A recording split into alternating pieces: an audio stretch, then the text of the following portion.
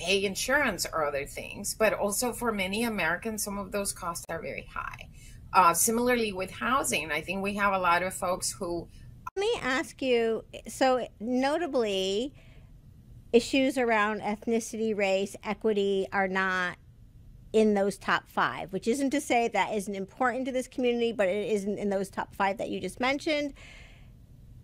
Can you talk to me about from your polling, where do issues, concerns around equity and identity, ethnicity fall, or is this just something that really is not front of mind anymore?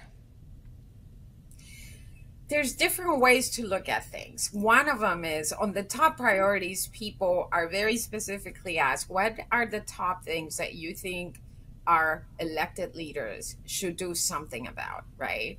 And so those are oftentimes what we are going to think about are the daily, the issues that we're dealing with on a daily basis and that we can see are more actionable. For example, we see that healthcare costs, I think Latinos feel that government has more they can do to make sure that everybody's able to afford healthcare, right?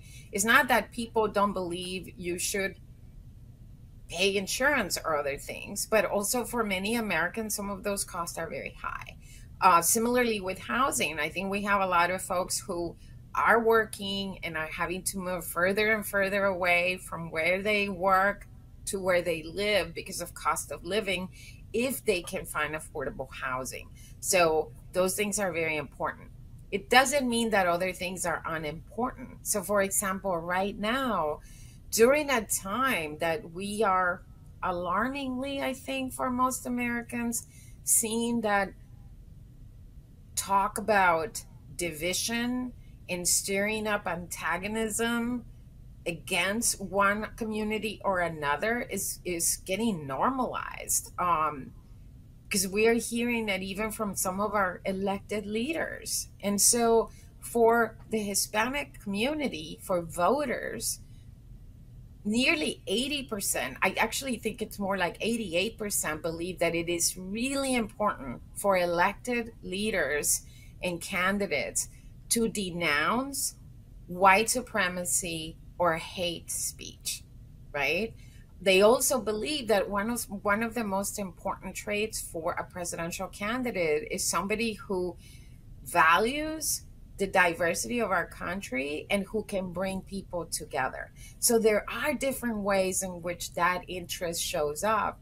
And in some ways, because people have also felt that when those rhetorics turn really toxic, people who look different, which sometimes can be Latinos, depending what community we live in, can experience really bad treatment. I mean, one of the worst examples of that, perhaps, is the massacre we saw in El Paso, where very toxic rhetoric about Latinos and about immigrants led somebody, a U.S. citizen, to travel across state lines to murder people.